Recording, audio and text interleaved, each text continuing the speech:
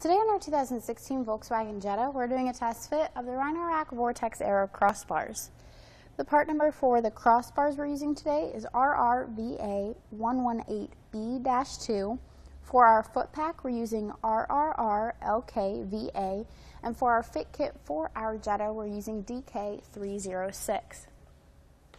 Now we already have our front bar here installed. We have that nice Vortex Aero shape that's going to help reduce wind noise and drag. It's going to also accommodate different style accessories that grip around that crossbar, as well as any channel mounted accessories. You would just unlock your end cap and take that off, and then you could cut the weather strip in here to accommodate any different accessories you may have, and then reinsert that weather strip to help reduce that wind noise and drag.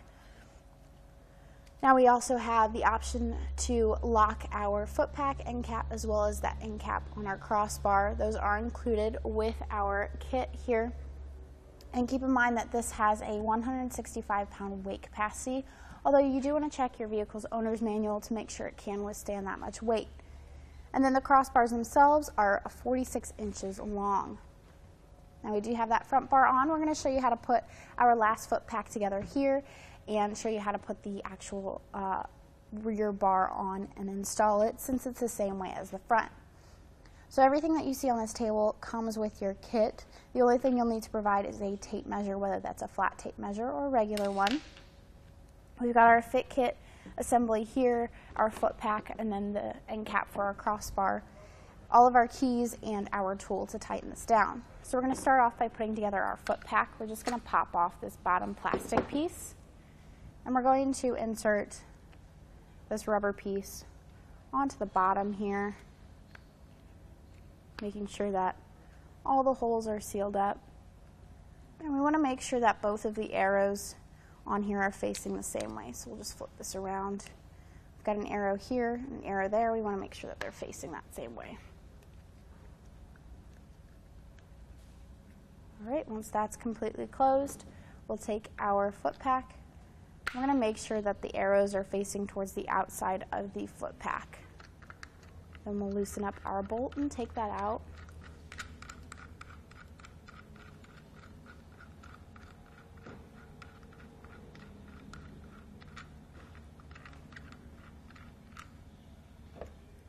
Take our clamp and place that on top and tighten that bolt down. This is just tightening enough so that we can hold that clamp in place and we don't have to worry about it coming loose while we're trying to install it on our vehicle.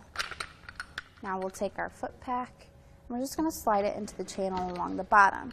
Now usually you'd have a rubber measuring or plastic measuring strip here that you could cut up and insert into the channels along the bottom, but for demonstration purposes we're not going to use that.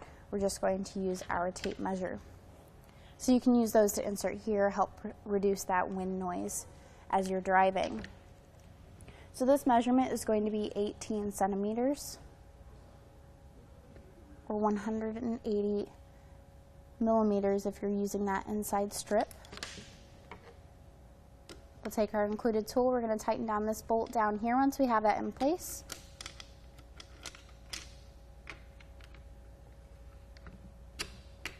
And this is going to hold our foot pack in place on our crossbar. I just like to double check that, make sure I measured it out right. Perfect. Now we'll place on our crossbar end cap, just placing that on, and then we'll take our included tool and we'll lock that down. So that's going to help prevent anyone from taking any channel mounted accessories off of your roof rack. Push that off to the side and we can open up our doors to load up our crossbar.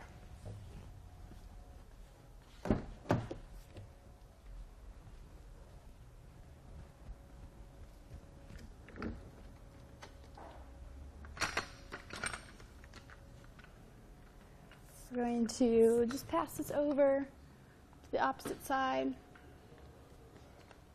and set it gently down.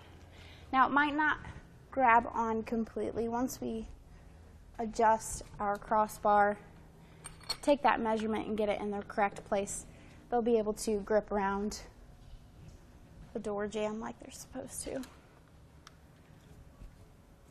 So for our crossbar spread, we're going to measure from the center of our front foot pack to the center of our back foot pack.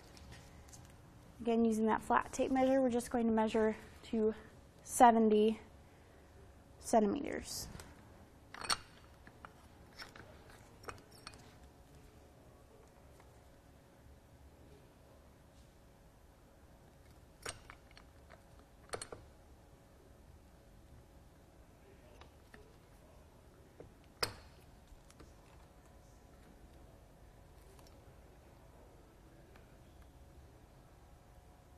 Perfect. Now we'll measure the other side. You'll notice as we do this, whatever we do to one side, we want to do to the other, just so we know we have everything in the same place, everything's even. And when we go to start to tighten these down, this will help to prevent our crossbars from pulling to one side or the other.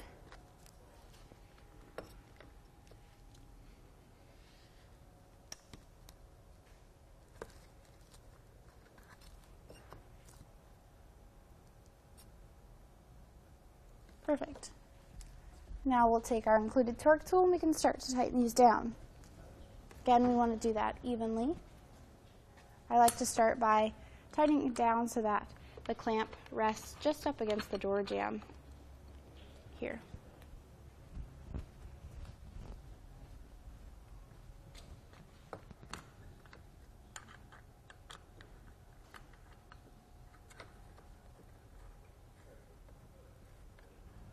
And now we'll go back and forth, tightening it down about 5 to 10 turns.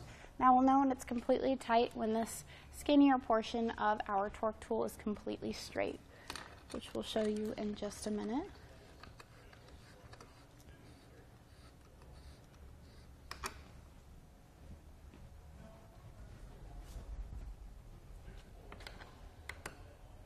So this crossbar spread is going to be perfect for any roof mounted accessories that you may have, as we mentioned before, whether that's the grip around or the wrap around or our channel mounted, ranging from any kind of roof basket, cargo box,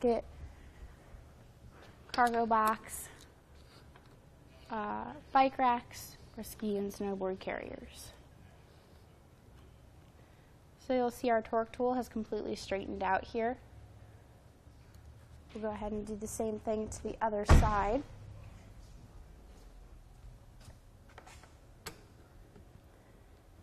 And we want that to be completely tight when that torque tool is completely straight, just so we know that it's secured to our vehicle and we don't have to worry about that coming loose. Our doors are closed up. We'll take our end cap covers. Just going to lock these in place.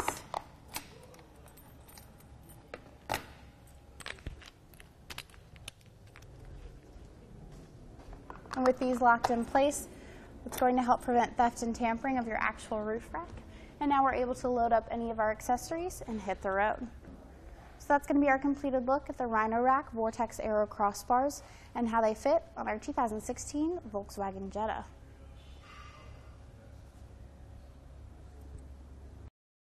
Click the link below to shop, learn more, or visit us at etrailer.com.